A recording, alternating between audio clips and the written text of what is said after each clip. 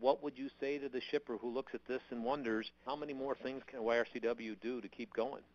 Well, I think the answer to that is just to continue to execute, Mike. One of the things that we're most proud of is excluding the blip that we had following the integration of Yellow and Roadway back in spring. Our service has continued to reach record levels now for several months, and in fact, the service levels right now in all of our companies are at historic highs, and I think the one thing that all customers deserve and have come to expect from us is really good service, and I don't think that will ever change.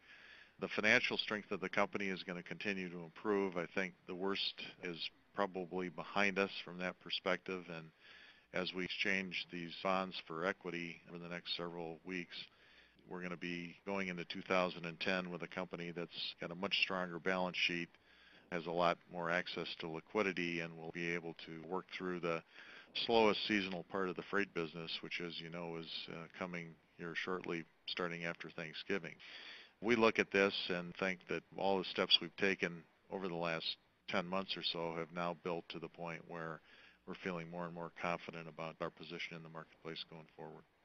One of the things I'd like to point out to people, if somebody back in January of '09, somebody had made a bet about whether Yellow was going to be able to pull all these things off, I think most people would have taken the other side of the bet. But the fact that you have pulled it off is really a significant accomplishment.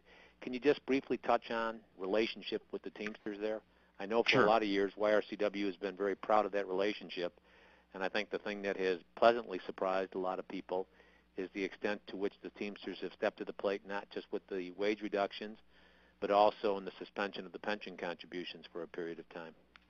Yeah, they've been extremely supportive right from Jim Hoffa on down through the entire Teamster organization. I think they realized early on that they had a very important role to play in our recovery, and they stepped up almost immediately. Got somewhere in the neighborhood of 35,000 to 40,000 Teamsters jobs here, and I think they were very focused on doing everything they could to help preserve those jobs in this really horrible recession that we've been through. So they were there early, and they were there with a lot of strength, and we appreciated all their support.